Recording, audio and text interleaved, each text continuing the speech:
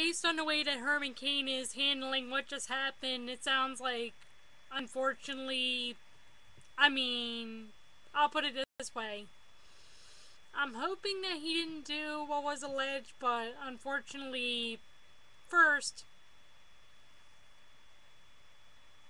I mean, it's hard to say. I'm having a lot of hard to says tonight, you notice, but Herman Cain just definitely did, in a lot of ways, sound too good to be true, and as I said, I'm hoping that what happened didn't happen, because I was really on the verge of deciding between Cain and Romney, and I was probably going to go with Cain, and now with just the way that he handled his scandal, I'm not so sure. It sounds like, I mean, I guess I'm kind of hanging on to that last hope, kind of hoping that Herman Cain didn't do it. But based on the way that his communications director handled a question, and with Lee Wheel's point, it sounds like Herman Cain did do what was alleged, and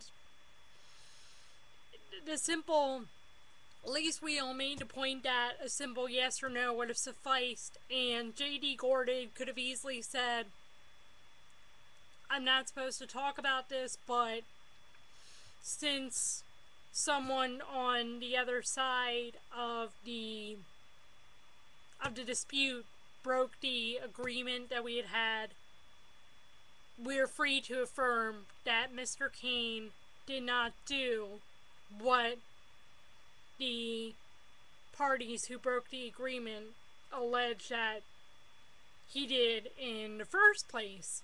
And obviously, J.D. Gordon did not handle the situation that way, and it sounds like had Herman Cain been clear of any wrongdoing, then J.D. Gordon would have handled the situation that way and just said, as I said and as Lee Wheel pointed out, basically, we're free to affirm that Mr. Cain did not do what the parties alleged, and we are also free to say that since the parties broke the agreement, we can comment and again affirm that Mr. Cain did not do what was alleged by those parties.